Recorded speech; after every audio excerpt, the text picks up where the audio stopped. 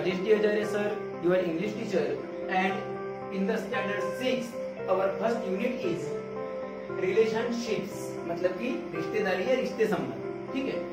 And first topic और section in standard 6 is little children visor then main, मतलब कि जो छोटे बच्चे हैं वो बड़े लोगों से भी ज्यादा होशियार है। अब कैसे है ये हम इस चैप्टर में देखने वाले हैं। तो आप सबको सबसे पहले क्या करना है, पेज नंबर 10 जो है आपकी बुक का वो ओपन करना है। और रिलेशनशिप्स के बारे में अगर हम जानना चाहें तो क्या है कि relationship is the manner in which to people, groups और communities deal with each other. Let us read to find out how relationships can be established to build bridges. Relationship का मतलब क्या है कि जब कोई दो लोग, दो ग्रुप्स या फिर दो समुदाय, कम्युनिटीज जब एक दूसरे के साथ में बातें करते हैं या जो एक दूसरे के साथ में जिस तरीके से भी रहते हैं उसी को बोलते हैं क्या, रिलेशनशिप, मतलब रिश्ते, ठीक है। और इस चैप्टर में हम क्या करने वाले हैं, इस चैप्टर में हम सीखने वाले हैं कि किस तरीके से रिलेशनशिप बिल्ड होती है, रिलेशन किस तरीके से बनते हैं। रिलेशन मतलब हम झगड़ा करेंगे तो क्या होगा, रिलेशन बिगड़ जाएंगे। सबके साथ प्यार से रहेंगे, भाईचारे से रहेंगे तो रिलेशनशिप अच्छी रहेगी। तो यही हमको इस चैप्टर में पढ़ना है। पहला चैप्टर जो है ये little children visor then main जो चैप्टर है ये लिवो टॉल्स्टॉय ने लिखा है। लिवो टॉल्स्टॉय जो है बहुत प्रख्यात राइटर और सोशलिस्ट जो है, सोशल एक्टिविस्ट वो रह चुके हैं, तो उन्होंने ये चैप्टर लिखा है। We all quarrel with our friends while playing.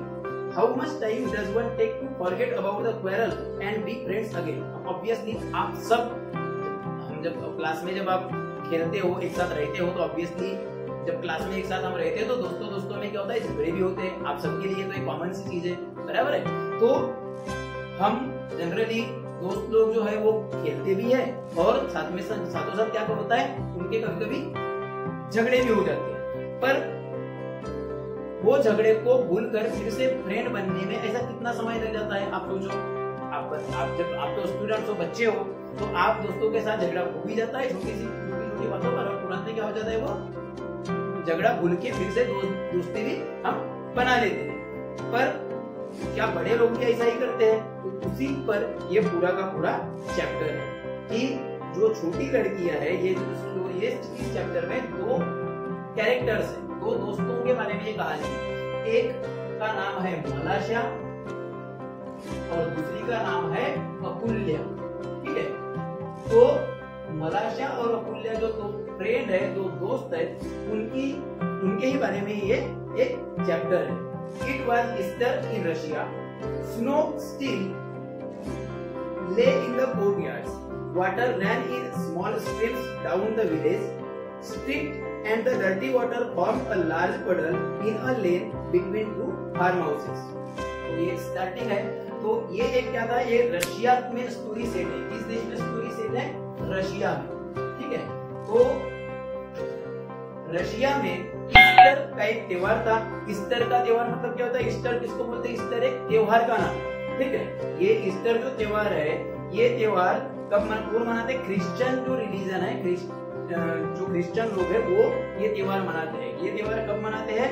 मार्च या फिर अप्रैल महीने के किसी भी एक संडे को। और ऐसे संडे को जब क्रिश्चियंस लोग ये सोचते हैं कि जो क्रिस्ट है, क्राइस्ट मतलब जो यीशु क्रिस्ट जो भगवान है, उनके जो गॉड है, उनकी डेथ के बाद में वो फिर से लौटेंगे, वो ऐसा उनका एक जो बिलीव है, मतलब कि विश्वास है, ऐसा जो संडे है, ऐसे संडे में मार्च या फिर अप्रैल महीने में ईस्टर का त्योहार मनाया जाता है।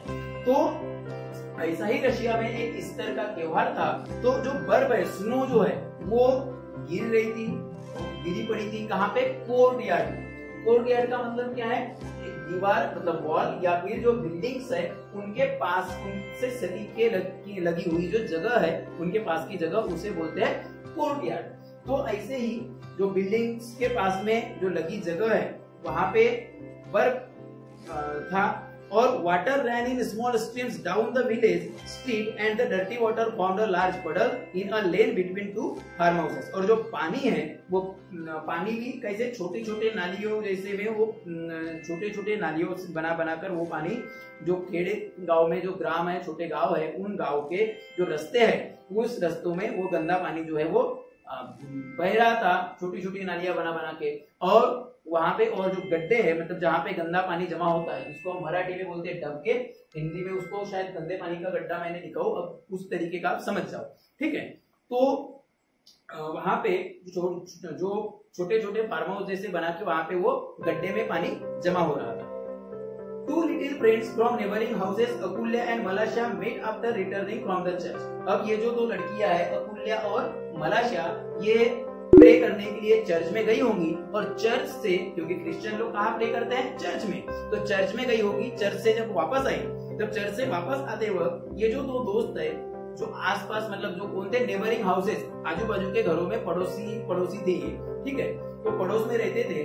तो जब वो वापस आई तब अचानक से वो दोनों की मुलाकात हो गई और जब मुलाकात हुई तब अकुल्या सेज हेलो मलाशा, अकुल्या ने मलाशा को ग्रीट किया एंड क्या कहा? Look at my new red and yellow dress, बोले मेरे जो रेड एंड येलो ड्रेस है उसके तरफ देखो। तो मलाशा ने भी उसे रिप्लाई किया, क्या रिप्लाई किया? इट्स ब्यूटीफुल अकुल्या, बोले अकुल्या तुम्हारा ड्रेस बहुत ही खूबसूरत है। I am also wearing a new purple frock today, आपको पिक्चर में दिख रहा होगा। तो बोले मैं भी आज क्या करी हूँ, क्योंकि त्योहार का दिन है तो मैंने भी आज पर्पल कलर का नया फ्रॉक पहना हुआ है। Then मलाशा began to splash about in the water, अब मलाशा थोड़ी सी मस्तीखोर थी तो मलाशा क्या करने लगी, वो पानी में हल्का सा पानी छिड़कने लगी, ठीक है।